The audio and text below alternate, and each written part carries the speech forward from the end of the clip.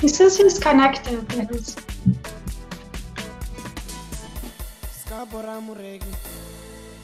Noreen?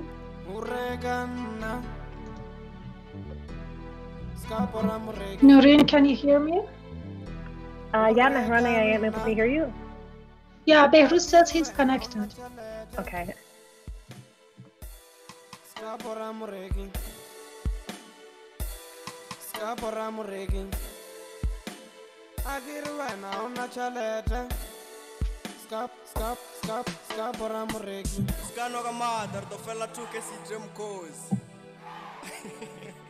Aye, you get a DJ Dino. It's a Malena King something. Grena King Munada.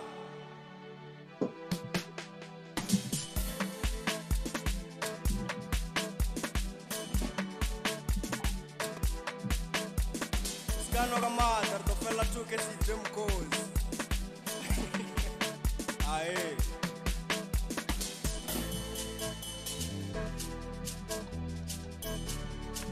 Scap, or I'm ready. Oregana, Agiruena, on a jaleta. Oh, Omid. Unocodelela. Hello. Oregana. Oh, Hello. On a jaleta. Scapora Murigi. On a batu, out on the wena. Unulumeta, Rumi Wagana. Agiruena. And a roommate and go room, I'm Salin wow. And a roommate and go room, I'm Nen wow. I get you an Hello.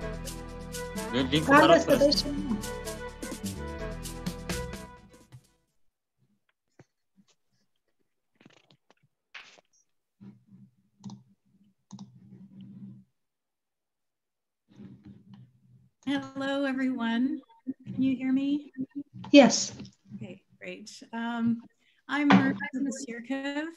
Welcome to everyone, all of our participants and our audiences from Canada, UK, and around the world. I'm Manus Island. I'm an artist and professor of media theory at Ryerson University, and the lead in the project Finding Home, a 3-year Church-funded project with Ryerson University, partnering with Dr. Elena Marchevska at London South Bank University and Dr. Kevin Lynette at University of South Wales in Australia. This is day 3 of our 4-day symposium in which we've been really having a great time talking about the ways in which migration and migrant art practices can become a place of, a site of home, site of citizenship, of resistance, and of social change. We're very excited to welcome Behrouz Boochani today, and hopefully Omid Tofighian as well. And our moderator Mehraneh will introduce them more fully. And just to remind you, we have one session left tomorrow at 2 p.m. Eastern Standard Time. It's called My Body is the Machine That Makes My Dreams. And in that session, all the co-researchers of Project Finding Home from 3 continents will discuss our findings from the project, and we'll be showing films and telling stories and discussing best practices in collaborative research creation. And now I'm going to hand it over to Noreen Hussain and Carolyn Defrin to do the land acknowledgement.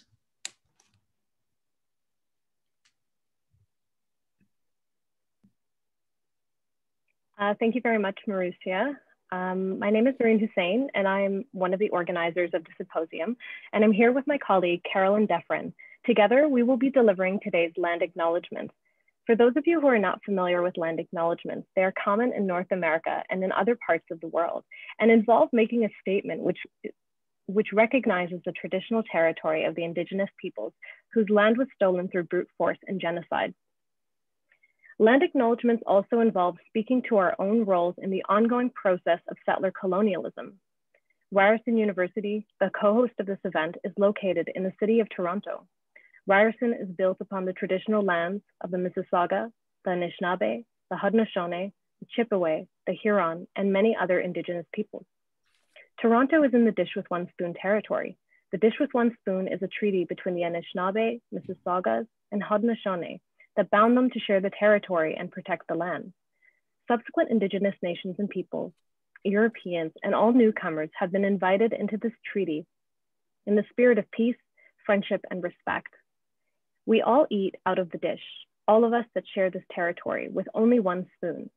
That means we have to share the responsibility of ensuring the dish is never empty, which includes taking care of the land and the creatures we share with it.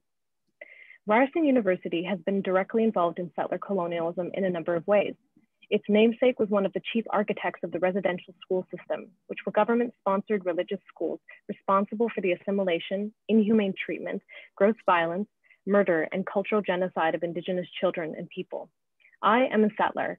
My parents migrated to Canada from Pakistan, and we have all worked, lived, and relied on stolen land. I recognize that the freedoms and liberties I experience as a citizen of Canada is done at the expense of ongoing violence and erasure of Indigenous peoples, and acknowledge that immigration has been strategically utilized by British and Canadian governments of past and present as a way to ensure ongoing dispossession of the rightful owners of the land, the Indigenous peoples, and that as immigrants, my family has greatly benefited from this corrupt system.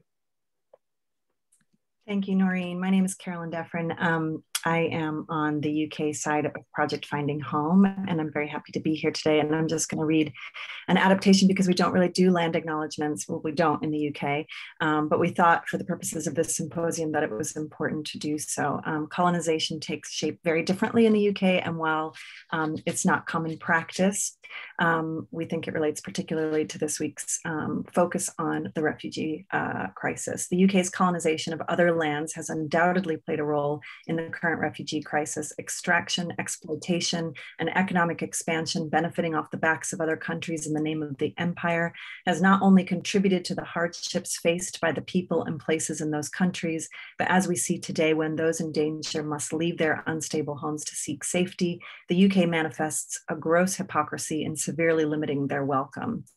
This is only furthered by policy that is happening right at this very moment.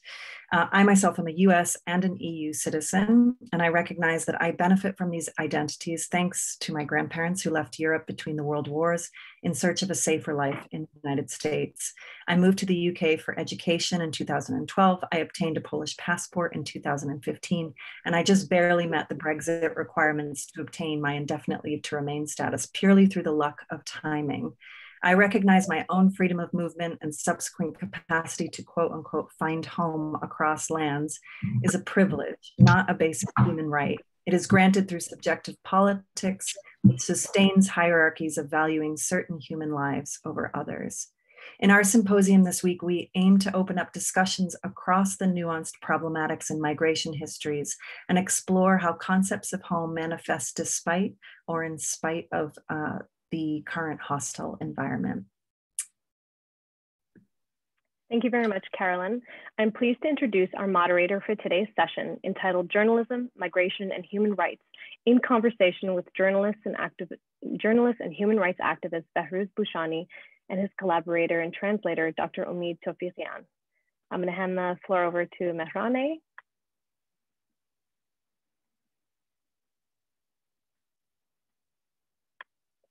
Mehraneh, your mic, we're just gonna. Okay, perfect. Oh, we should also remind people that we're recording this session, and also that if you need to, you can get a live transcript or subtitles while this event is happening. Just go to the bottom of your screen and you'll see the button for live transcript, and then you can scroll down to get subtitles. Sorry, Mehraneh, take it away. Sure. Hello and welcome. My name is Mehraneh Ebrahimi. I'm a professor of English at York University and the author of Women, Art and Literature in the Iranian Diaspora. And it was through my research that I got to know Behrouz's valuable book, No Friends But the Mountain, writings from the Manus Prison. I'm so glad that Omid can join us. Hello, Omid. It's 4 a.m. actually where Omid is. So it's pretty early, and 8 New Zealand, where Behrouz is. I'll let our guests introduce themselves as they wanted to. So please, Behrouz, go ahead, and then we'll go to Omid. What happens is that Behrouz is going to give a talk for like about half an hour, 40 minutes, and then we are going to open the floor for discussion afterwards. So feel free to write your questions down and then jump in after the talk. Behrouz, please introduce yourself. We're all ears.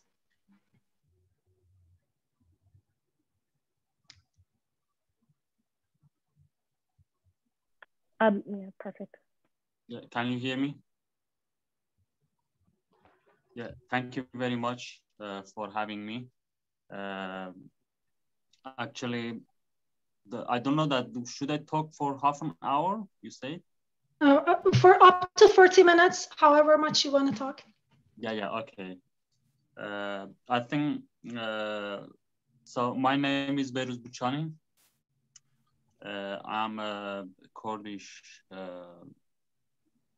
with a Kurdish background. I born in Iran, and I left Iran on 2013 because of my journalism and cultural activities. And that's why I had to leave Iran, because the system, I mean the government, arrested some of my colleagues in Iran, and that's why I had to leave Iran. So my story actually is still is unbelievable for myself after many years, that I just left Iran. I went to Indonesia, and from Indonesia I got in the boat. I went to Australia. So it was a dramatic journey. So when I arrived in Australia, I arrived in Christmas Island, which is an island in Indian Ocean. It is an island which is a part of Australia territory. So when I arrived there after a month, they banished me to Manus Island, which is an island in north of Papua New Guinea in the middle of Pacific Ocean. So I was there, I was imprisoned there for more than 6 years. And after that, I had this opportunity to leave Papua New Guinea, and I ended up in New Zealand. So since that time, I have been here. I arrived in New Zealand on February, I think on November 2019. So since that time, I have been here. So that story actually is just generally I talk about it, but the reason I am here and the reason I ended up in New Zealand is because of my works that I mean journalism works and the book and the movie and all of the works that I did in Manus Island to expose the system. I mean, expose the brutality of the Australian government policy towards the refugees. So I have been working with Omid Tofighian, and I and Omid still we are working. We continue to work to actually record this part of Australia history and also to empower the refugees. And when we talk about empowering the refugees, actually, we mean to kind of a fundamental work just to create a new language towards the refugees through my life experience and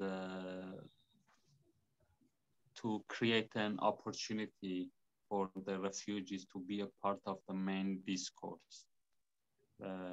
So that is very important for us to do that. And now we are working on different kind of projects which adapted from the book and also from other works.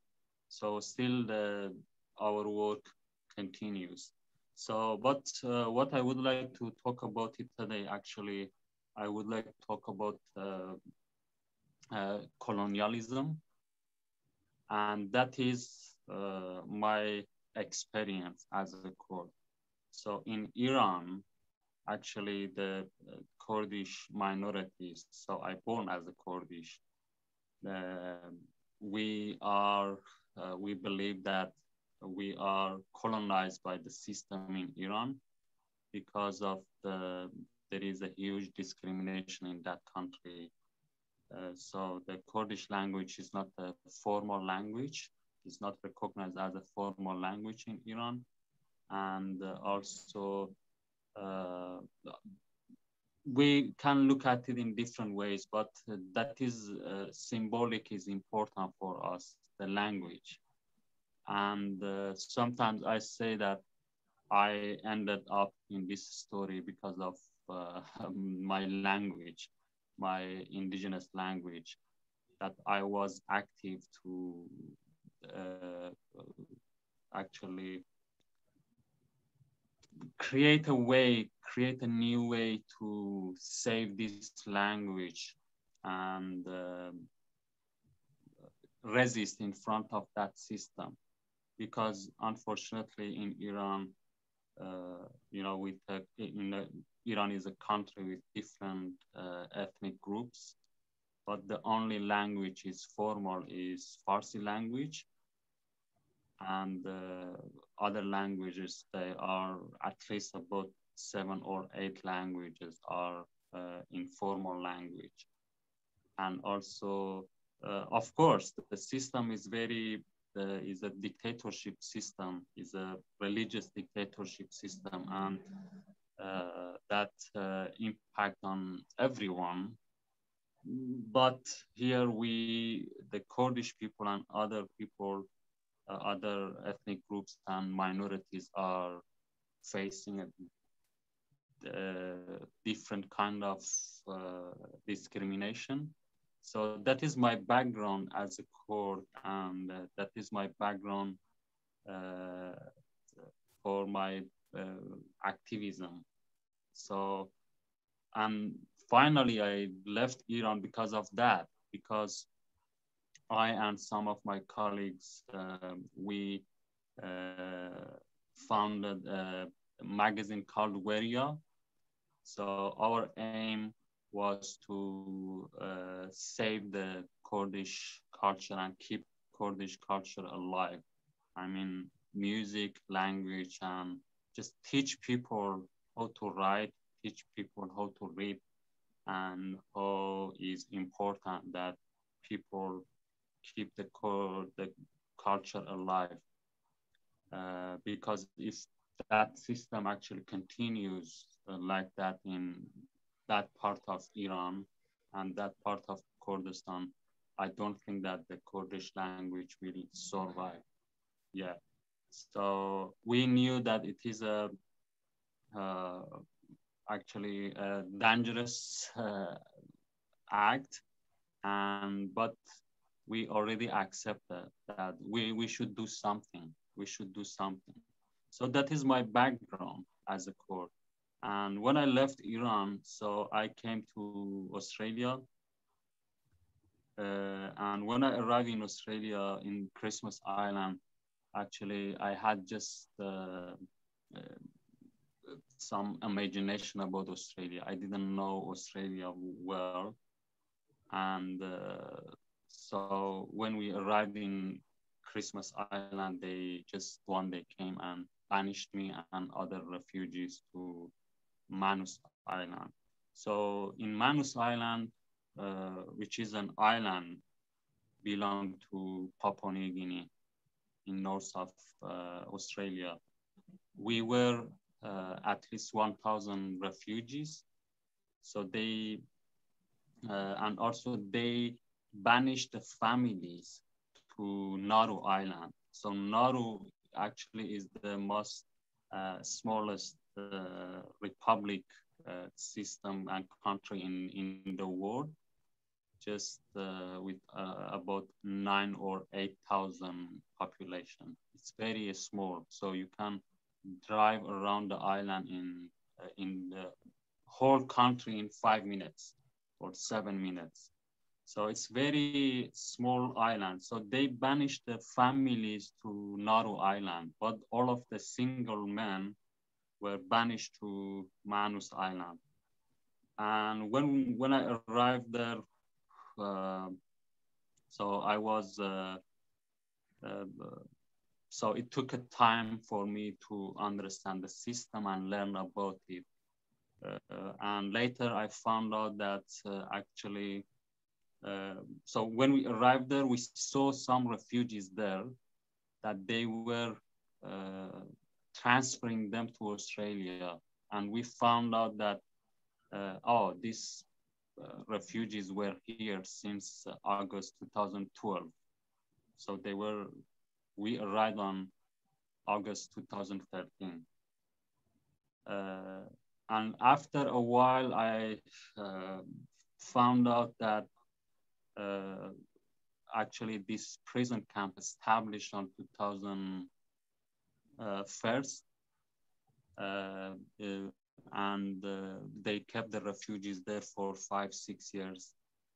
And finally, they transferred them to Australia, and some of them were transferred to other countries. So I mean that there was a history there. So it was not the first time they banished refugees there. So when we were there, we were separated in 4 prison camps, but it was located in the same place. So just they divided the prisons and divided us with fences.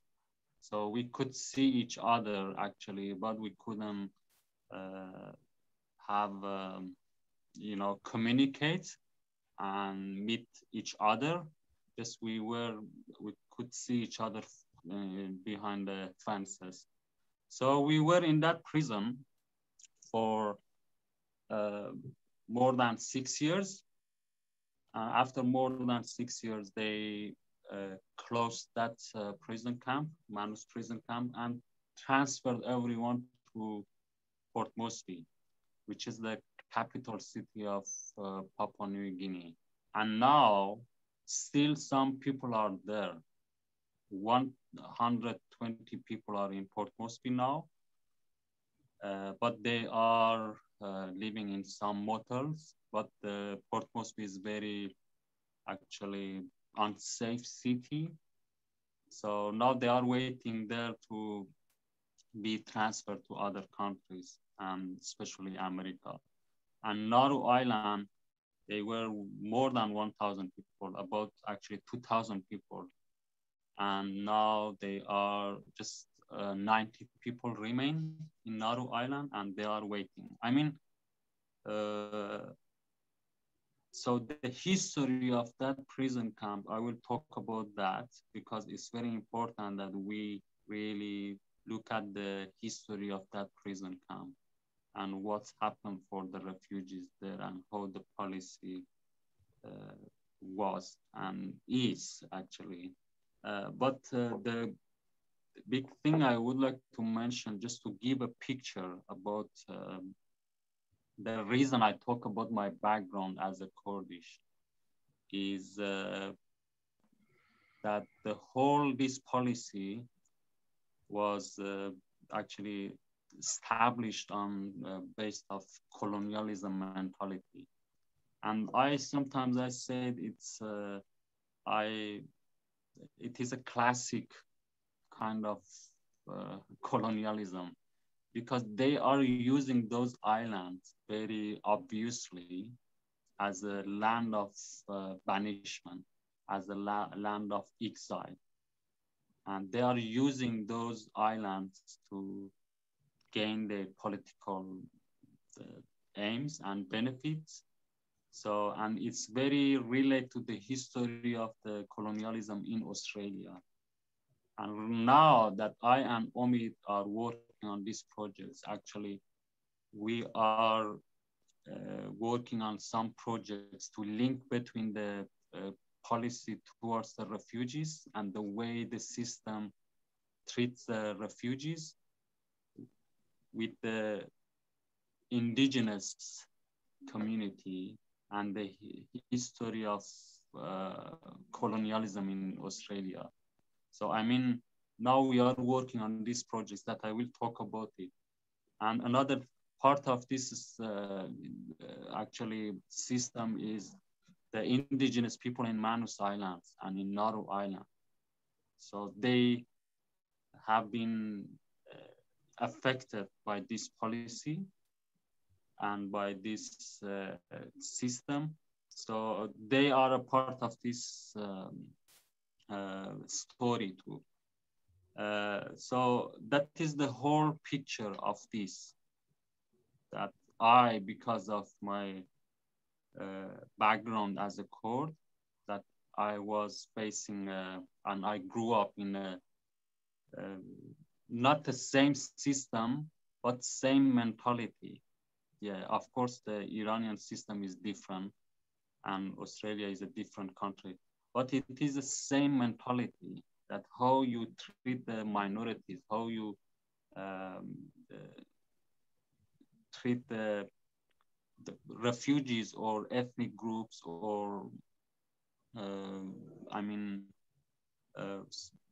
it is the same mentality. So it was very familiar for me when I arrived in Manus Island. Of course, it took a time that I learned about it, and but it is the same mentality. So now in all of these works we are doing, actually we are linked between this policy towards the refugees and the history of colonialism in Australia. And now we will talk about these projects, I think, if we have time in Q&A, because it's important for us to introduce these projects. the journal that we are working, the play we work on, the book, and all of these works. So in Manus Island, actually, I think it's very important that we can look at it in different aspects. But first, I think it's important that we really know about the history of that prison. So it was not like that, just keep people there. So day by day or year by year, the system was changing, you know, in Manus Island. So we have a different period in that prison. For example, the first 6 months, we even couldn't have access to enough food or clothes or like that. Very, very basic thing. And so after 6 months, on February 2014, there was so the reason I am talking about this, just I want to give you a picture about the history of resistance in Manus Island, because we look at it as a resistance, and it was a resistance, and it is a resistance. The resistance of the refugees community in front of a very brutal system that always try to, you know, criminalize the refugees, to introduce the refugees as dangerous people, as rapists, as drug dealers, as terrorists. So that was the system, that the propaganda. So in Manus Island, actually, so after 6 months, we had the riot happen in Manus Island. So the refugees started to do a protest for 2 weeks, very peaceful protest. But after 2 weeks, unfortunately, we didn't get any response from the system. So even they didn't come to talk with us. So after 2 weeks, finally, the peaceful protest became a riot. And in that riot, the refugees kicked the officers, the guards out, but unfortunately, the guards, alongside the local people who were scared, they attacked the prison camp. And Reza Barati, he was a Kurdish too. He was killed by some guards and some local people. So he was killed, and 1,000 people were injured.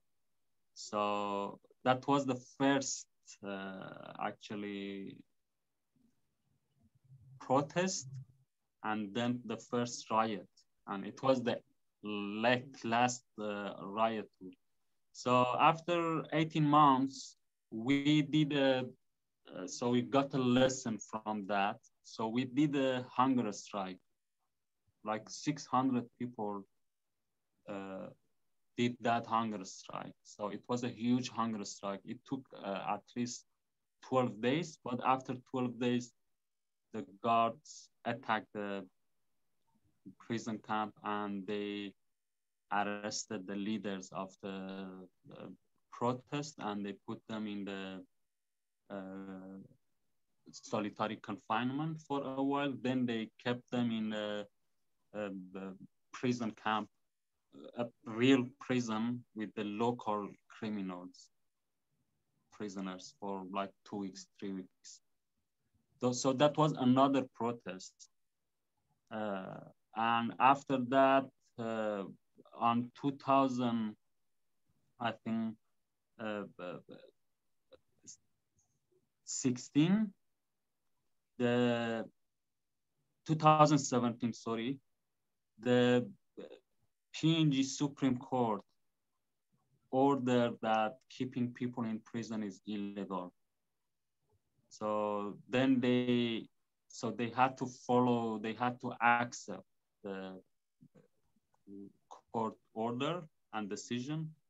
So after that, we became free in the island. So I mean, for the first time after 3 years, the refugees, we could have this chance to go out. And so we just engage with the local community in Manus Island. And that was a different history, actually. So it was a different new chapter of our life in that island. And in end of that, now at least 40 children remain in Manus Island. So that was some of the refugees married with the local woman. But later the refugees were transferred to Australia and to America, and they separated from their families and their children. So now 40 children, at least 40 children remain in Manus Island. So that was the history of that prison until 2017, I remember, on November 2017, we had a huge transferring.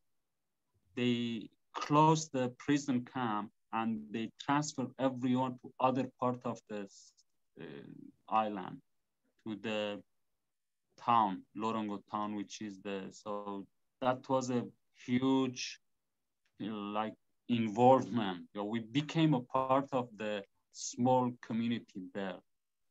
And that created a huge tension between the two communities, I mean the refugees community and the local community.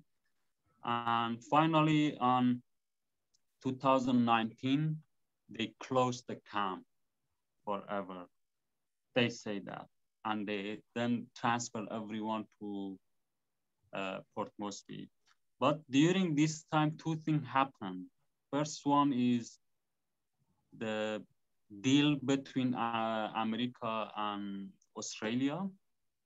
So according to this deal, they should transfer 1,250 refugees from Nauru Island and Manus Island to America.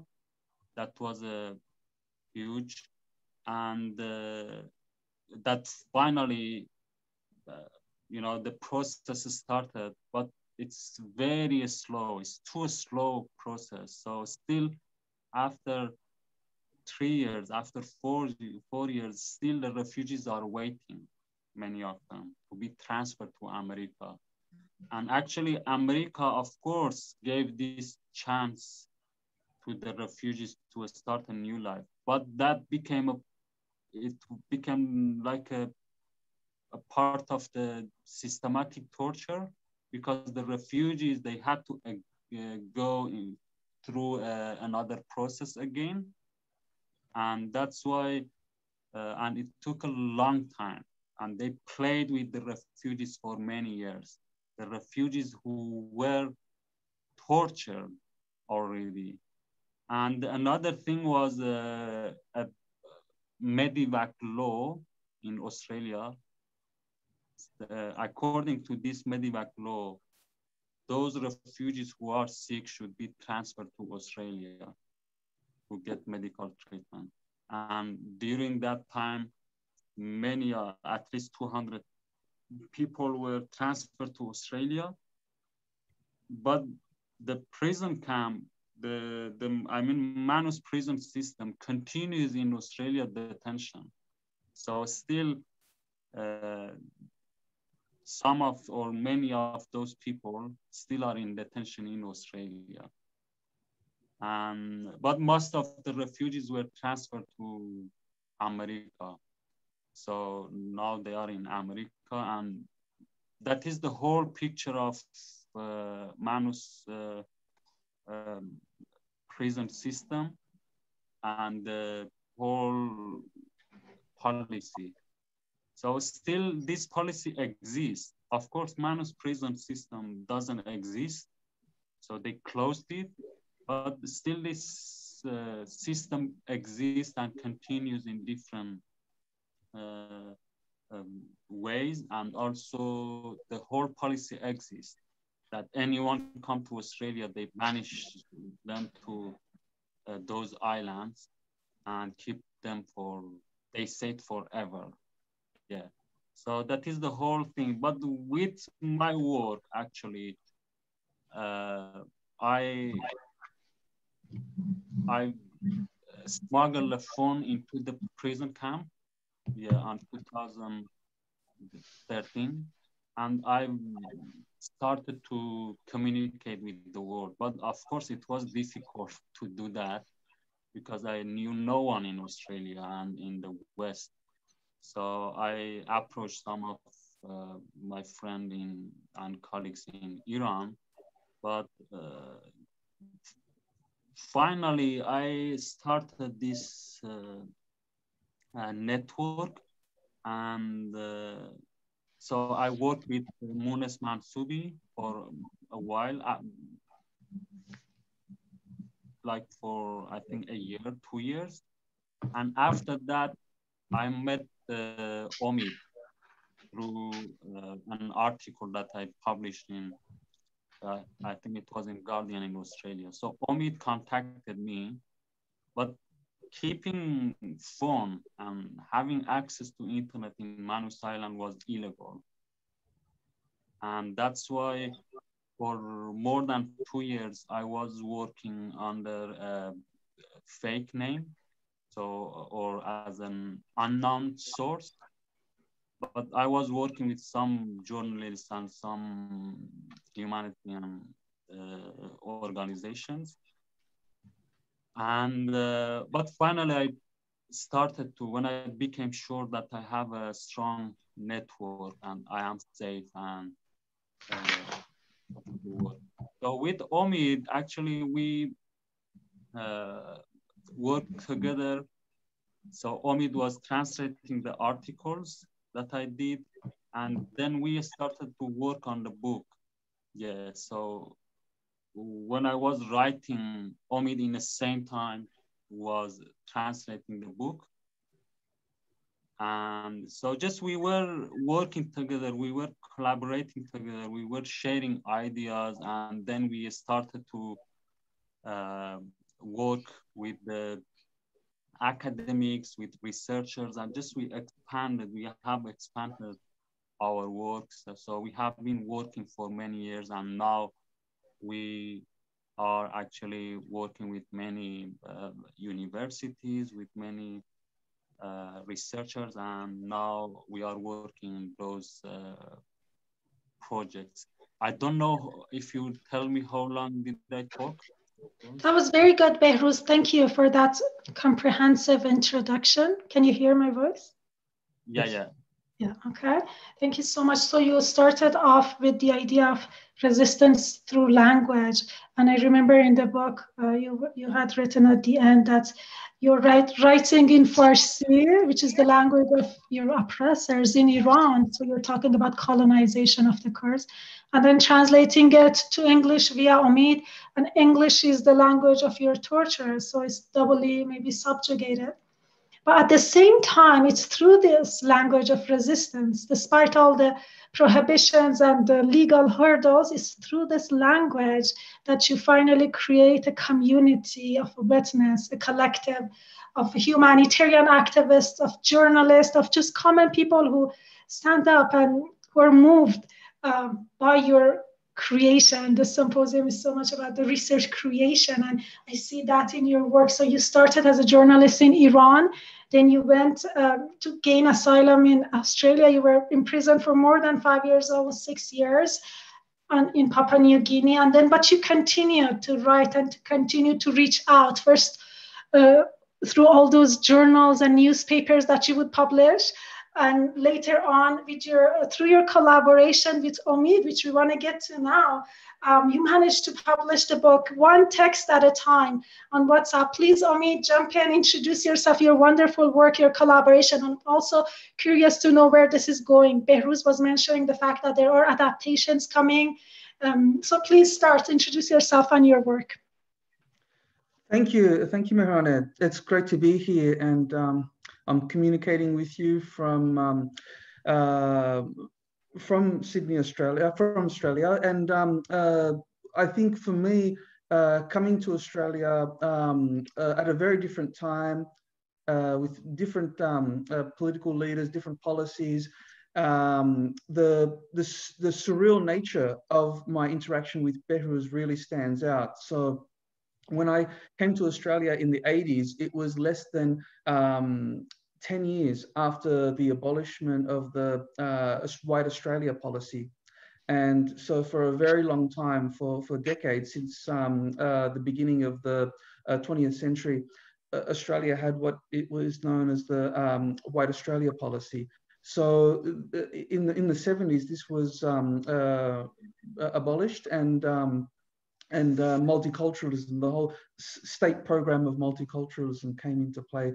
So my family left Iran at the time of the revolution. We moved through the US first. We were in the US, and then we came to Australia after a number of years there. It didn't quite work out there, and we it could have been the case that I was communicating with you from the US, but that didn't happen. So I'm here in Australia now. And I think this is really important. The interaction with Behrouz, considering my situation in Australia and my own history of displacement and exile, is important, because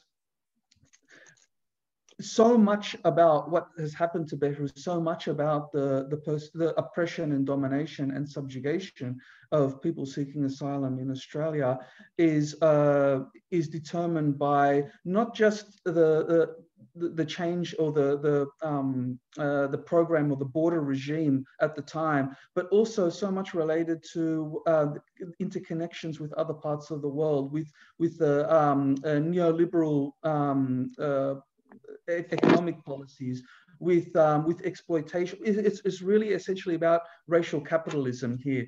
So what's happened with Manus Island and Nauru is that it's not only a way for Australia to assert its sovereignty by being harsh on borders, by criminalizing people seeking asylum, but it's also it's also very important for winning elections. It's become politicized to the extent that people in Australia, or every election in Australia, is determined by the way people vote and how the electorate is maneuvered to through issues related to the border. But it's also about multinational companies. You know, even there are companies that have their base in North America that have a stake, that have contracts that are invested in this particular border regime in Australia. So it's really a global phenomenon. It's about capitalism. It's about race. It's about different phases in Australia's migration history, and the changes and decisions that are made, and how these particular policies benefit a certain kind of a colonial enterprise. You know, Behrouz it was really important the way he talked about the colonial nature of what's happening on the border. I want to indicate that even though 2001 was the beginning of what is termed as the Pacific Solution, which that term in itself is horrific, and has connections with other kinds of detentions and oppression from different parts of the world. But the Pacific Solution here began in 2001, but it also has connections with different kinds of events that took place in Papua New Guinea. For instance, in the 60s, it was the first time that Manus Island was used by Australia. At that time, Manus Island was colonized by Australia. What's known as Papua New Guinea was colonized by Australia, and it was used for holding West Papuan refugees coming over the border after the invasion of Indonesia. So Australia's connection with the land, the way it's been using islands, is a really important factor, and also important to understand that how this use of islands for prisons is about Australia's identity, the way it was established, the way it connects with the origins of the state known as Australia in terms of a penal colony, the interconnections between, and also the multiplication of islands as prisons that occurred after that. So this is really part of a much longer history that I'm glad Behrouz referred to. The other thing that I wanted to discuss was my own research, or in being involved in philosophy, being trained as a philosopher, but also being very interdisciplinary, and also drawing on my own history of displacement and exile to understand what was happening was an important factor.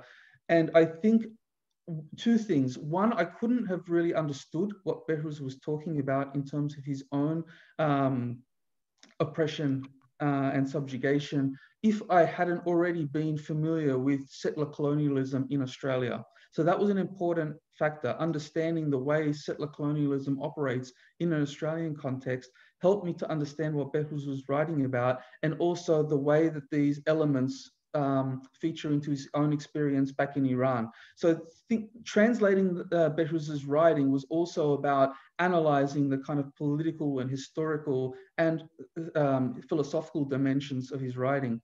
But also the other thing was the fact that I'm an academic, and I was working in a university at the time that I was translating Behrouz's work. I'm still working within the university sector.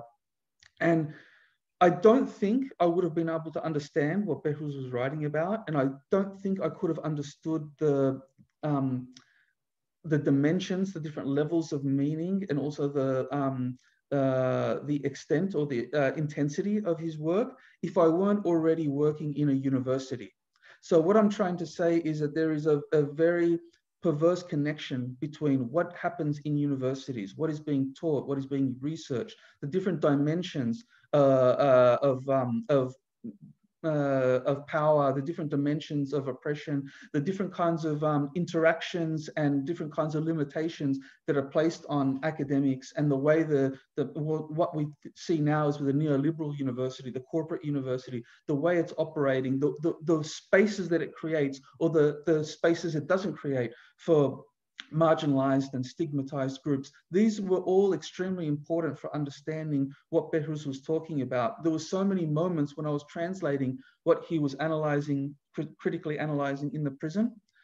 There were so many times that I identified that with things that I would see, or almost like antecedents, or almost like patterns or designs that I could see within a university context. So I could see the violence and the cruelty replicated. And to finish off with, I think I'll just say that Behrouz's book and what we're designing now as Manus Prison theory, which involves a whole range of other works that we can talk about later. This is not just about Manus Island, what's happening in Manus Island. It's not just about Australia's border violence. It's a global phenomenon. It's about different kinds of oppression and domination and subjugation. It's about creating new languages, new concepts to understand this fluid system of violence.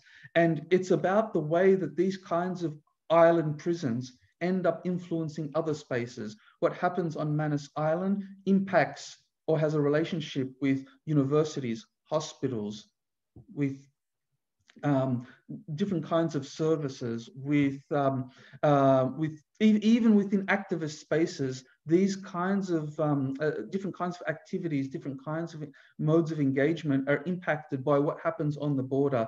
And this border violence is also connected with what happens in other parts of the world. We can see now that Australia has become a model for so many other countries.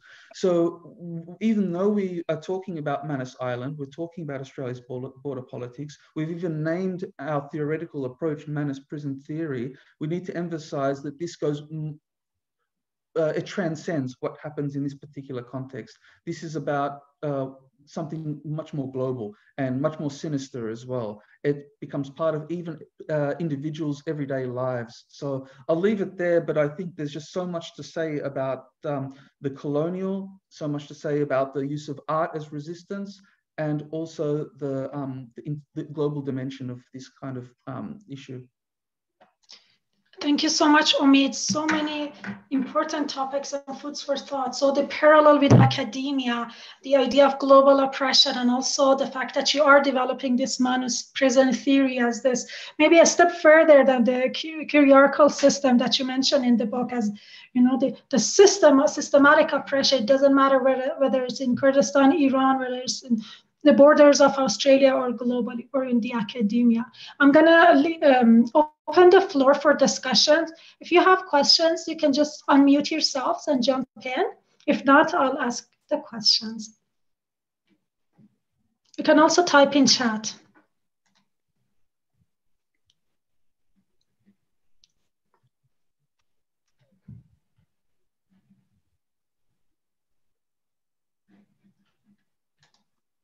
I have so many questions. So just give you a minute. The audience want to go first. Okay. Yeah, so first of all, thank you, both of you, for your wonderful discussions. We do want to know what's the next steps for you too. So you did mention that you're working on adaptations of the book. Would you like to elaborate a bit more? Behrouz, you can go. Yeah, actually, so the first part, just I wanted to give you a picture of the whole story, because we cannot really understand this coming projects without understanding the whole story and the history of this policy. So when I ended up in New Zealand, I and Omid, we have started to work on different projects. In Manus Island, even I was collaborating some works with some artistic work with other artists. But in New Zealand, since I arrived here, we are working on a book, which is a collection of the articles that we published in Manus Island. I think it is about 100 articles that with different aspects towards the policy. Some of the articles are about the indigenous people in Manus Island and how they affected by the policy.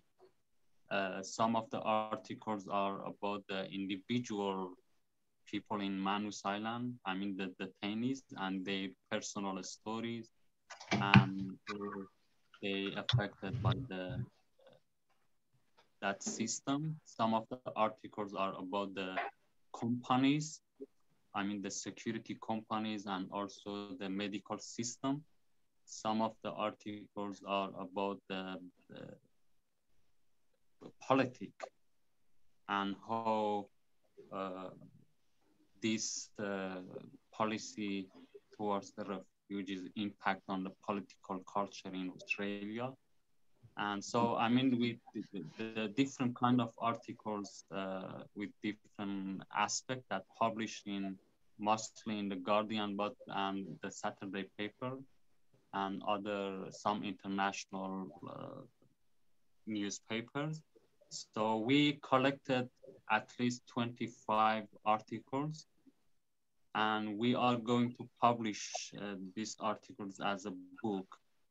But we, in the same time, we invited 6 researchers in Australia and internationally to respond to these articles. I mean, to analyze these articles and analyze the policy. So we are going to publish this book, hopefully in end of the 2021. And also there is a play that now is ready, this play that is going to I think Omid can help me. Omid was invited by the theater company for the opening of the play in Perth, but I think he couldn't attend because of COVID. So now this work is ready, and this work actually is about the directed by the indigenous artist in Australia. So it is about the indigenous kids in the custody, which is a huge matter in Australia for decades. And these indigenous kids died in the custody in Australia. And but a part of this project, this play actually adapted from the book No Front But the Mountains, and I and Omid, we were working with them. And of course, Omid was in Australia. He could be there. And so this work is ready now, and we are really looking for this project. I think it's very important because it's the link between the what's happening in Manus Island with the and what's happening in the custody for the indigenous kids. Another project is a journal that finished too. So we are just waiting for the publisher to publish it. So just they are going to print it, I think, in a couple of weeks or a month. This work, actually, this journal is on based of a project Writing Through Fences, which established by the Australian poet Janet Galbraith. So Janet was working with the refugees in Indonesia, in Christmas Island, in Manus Island, in Nauru Island, and in detentions in Australia for many years. And she collected many actual writing by the refugees. So, and these works are important because some of these works written by the woman in Nauru Island. And so that is very important. So we edited this work in a journal, but in the same time, we invited the most important indigenous writers in Australia and novelists in Australia to be a part of this journal and write for this journal. So we will publish their works alongside the refugees. Someone like Tara June Lynch, that she recently won the Franklin Award, Literature Award in Australia. She won her book won the Victoria Literature Award.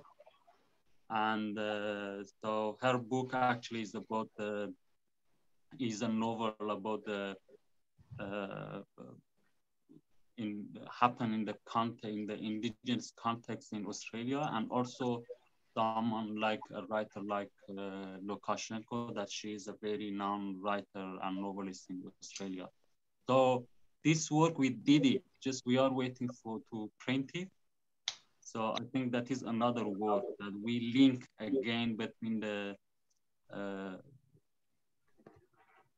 this policy towards the refugees and the way they treat the indigenous people. And also another work, it is a symphony which adapted from the book, and they are using the poetic text in the book. They brought it into a musical work that we had the first performance in Melbourne. So we are very hopeful to take this work to Europe after the COVID. So that is another project. And another project is a movie which adapted from the book. So we are working on that too.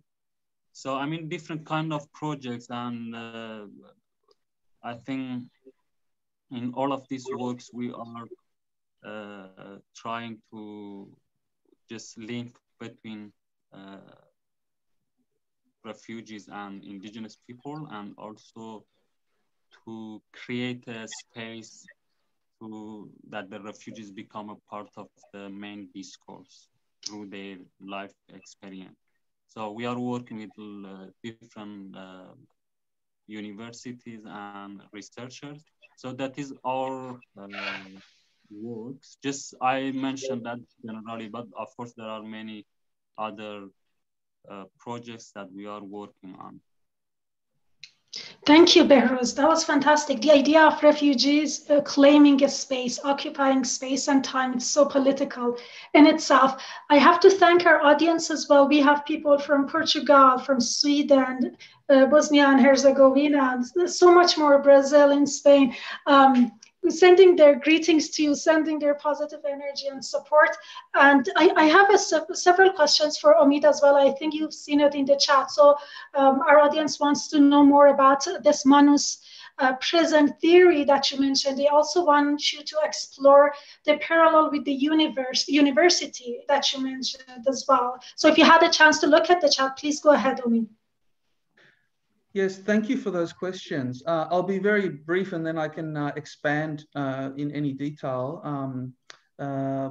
afterwards. First of all, Manus Prison theory is something that developed organically. While I was working with Behrouz in the very first few months, one of the things that really impressed me about Behrouz's writing was all the different layers, all the different dimensions to his journalism. So here I thought about what his work as something more like an anti-genre. So it was at the same time that he was writing journalism, he was also critical of journalism and trying to break through the limitations of journalism. And that really became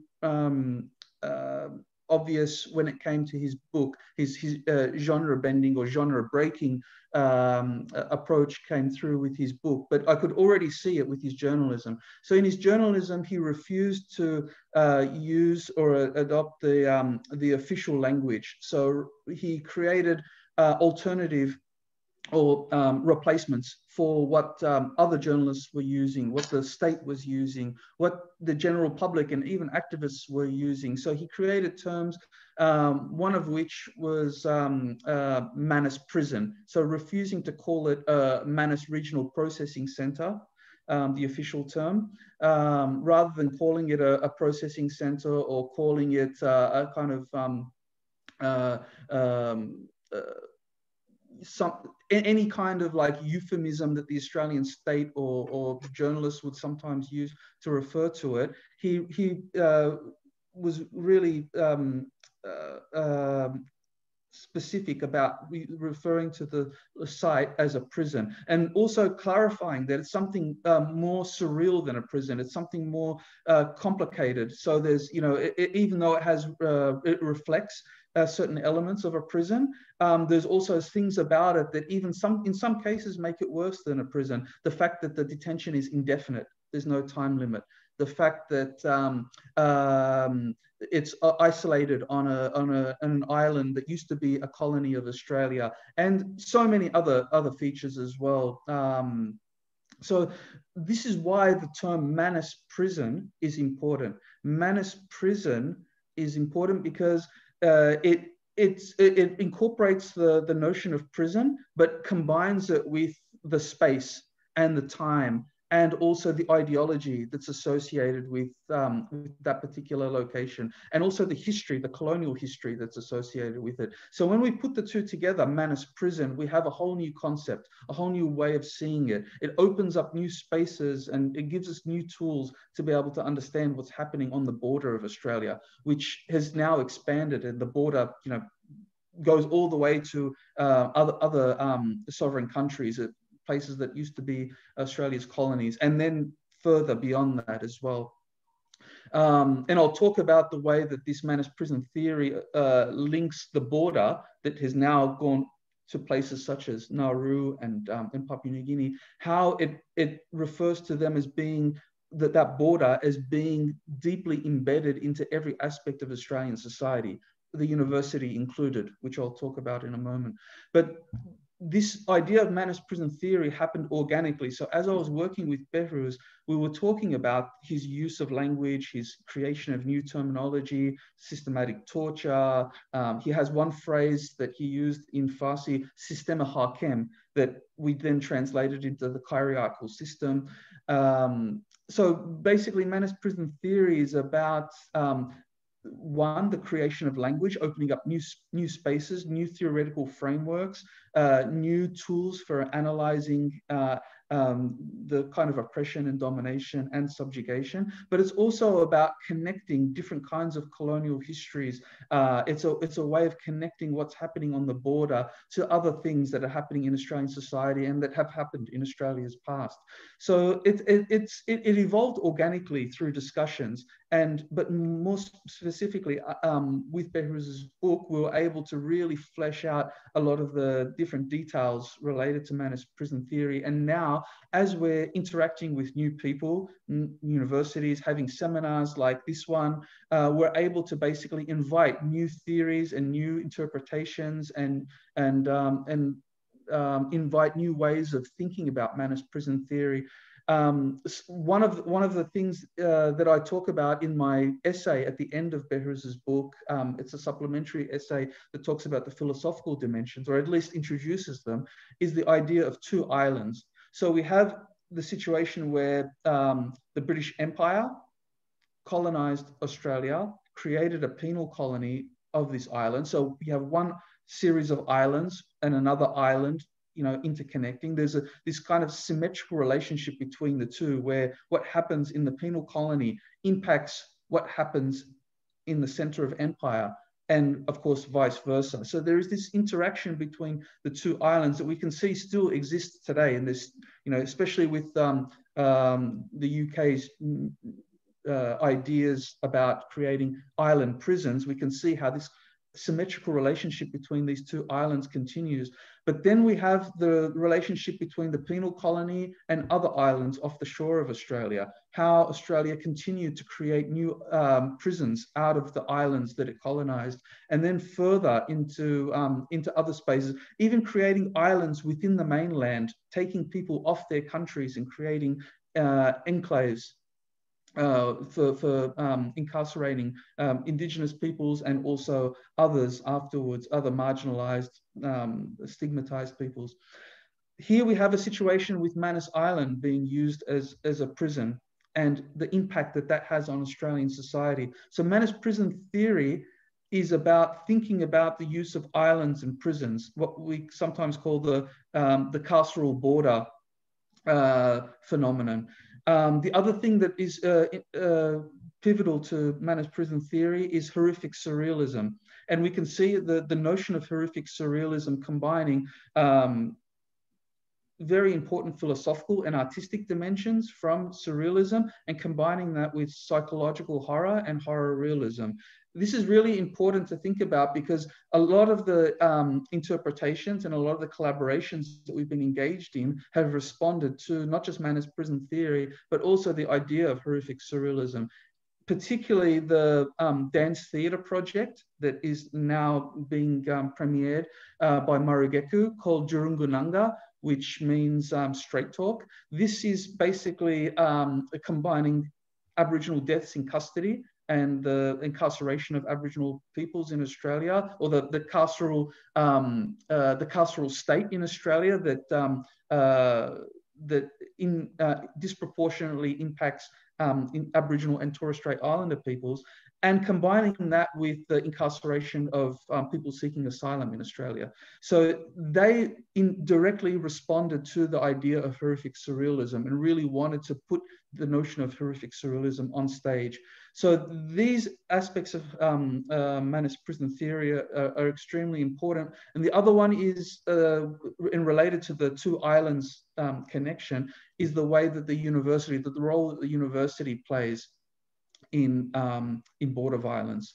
And we can already see the use of companies that function, that have investments in the border industrial complex, and how those companies are also in different ways connected with universities, other institutions as well, but in universities. So we see there is this kind of complicity taking place, and also the kinds of projects that are taken up. It's much it goes much further beyond that. It becomes more cultural, ideological. The way that the kind of competition and hate and the kind of limitations on working with new people, thinking about new ways, issues around funding, issues around support and investment. So many of these aspects we want to argue have reflections in the detention system. And if we think about the university as a colonial project, if we think about the university not just as a space, but also as an ideology, we see that so much of what's happening in politics, in border violence, in terms of all the multidimensional aspects of detaining people seeking asylum, have roots in the way that disciplines are bordered in the university, the way that concepts and theories, the way that activism or community work is separated from what happens in the university space, the way knowledge production is so constrained, and who gets to be part of that knowledge production, who gets to contribute, who gets to make changes. I mean, all of these different aspects, I'm going very fast through all of these, just to give you an indication that Manus Prison theory is expanding, and it's trying to discuss, critically analyze so many different aspects, but also to encourage action, to really demand a kind of urgency from all people from all aspects of society, but especially academics, to be involved in these particular spaces in more creative ways, creative ways that also create new possibilities for politics and for transformation. Fantastic. Thank you for drawing that parallel. So it's interesting to see the movement of the idea of the system hakem mentioned in the book turned into the hierarchical system that you started. And then now it's into a global maybe method to critique how oppression happens and what are ways to find emancipation. Maybe although the university is so faulty and maybe ideologically charged, but at the same time, you see that a lot of universities are hosting Behrouz and you, and there is that demand to know more. But unfortunately, there's so few voices that are slowly being heard. So that's a good thing in itself. Thank you so much. And maybe one last question that I just want to cover is that. Can I just respond very, very quickly? Sorry, just this idea that universities are hosting us and offering us spaces. This is true. It's great to see, and it's something that we need to leverage to make change. We have to take everything that's available to us. But let's not forget that after this seminar, after so many other seminars, after all the projects that we're involved in, we go back to basically fighting the system. We go back to trying to support people who are still in detention. Like these opportunities are valuable, but so much more needs to happen. It's very likely that Behrouz and I won't be able to continue, won't be able to sustain the same kind of work that we're doing, because we don't have the kind of material support that we need, the institutional support that we need. These kinds of activities, these kinds of engagements are valuable, but they will just evaporate, and they won't have an afterlife if there isn't some kind of change that invests and really believes in the work that people who are on the margins, people who are excluded from the university, people who don't feel welcome in the university, if they're not supported in really practical, material ways, then it becomes the same kind of cycle that perpetuates marginalization and stigmatization. So I really encourage universities, anyone in academia who's listening, to think about more direct ways, more sustainable ways to produce this kind of work. I will just say very quickly that engaging with Behrouz, for me, was a renegade moment. It was a way of breaking the rules of the university. Every piece of advice that I was given in a university context was to focus on things other than this kind of activism. And in fact, the result was that something special, something beautiful, something extremely powerful was developed, was created, was introduced as a result of that. And it basically became kind of the basis for so much future academic work now. But in the beginning, academia, the way that it's structured, so much of the culture in academia, so much of the kind of expectations and the kind of norms and the status quo in academia actually discourages this kind of collaboration with people who the university doesn't perceive as academic, doesn't perceive as being valuable knowledge producers. So here I think we need to be careful also about the kind of support that, that places like universities can offer.